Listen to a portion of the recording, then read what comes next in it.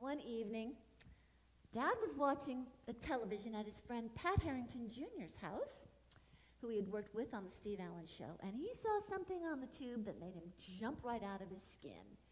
His old Broadway buddy, Andy Griffith, was starring in a sitcom pilot about a small-town sheriff.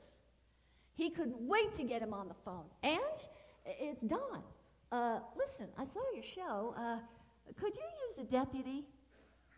Andy said, Don, that's brilliant. I'll set up a meeting with Sheldon Leonard and you go on in. And he did. And so Dad went to that meeting and he pitched his idea for a character of an earnest but overexcitable deputy, and Barney Fife was born.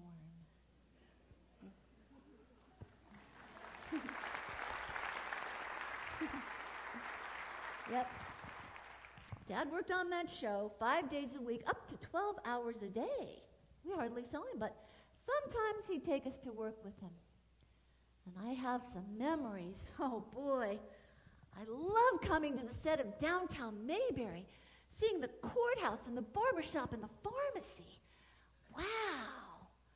But it looks very real from the front.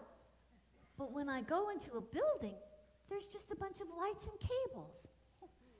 Just like the Wizard of Oz, it isn't real. But I love talking to the cast. They're always so warm and welcoming, especially Betty Lynn, Thelma Lou. She always comes over and gives me a big hug. You can see how warm and friendly she is. And I love talking to Ronnie Howard, Opie.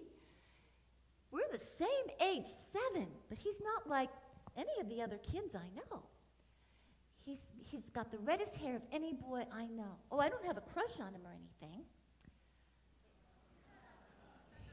Maybe a little. But he's not like any of the other kids.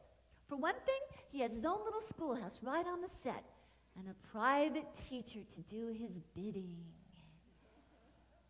Then I heard a voice. It was a voice I knew and I loved. It was the voice of Aunt Bee. Oh, I turned around and looked. She was smoking a cigarette. I couldn't believe it. I actually went up to her and I said, Aunt Bee, you're smoking.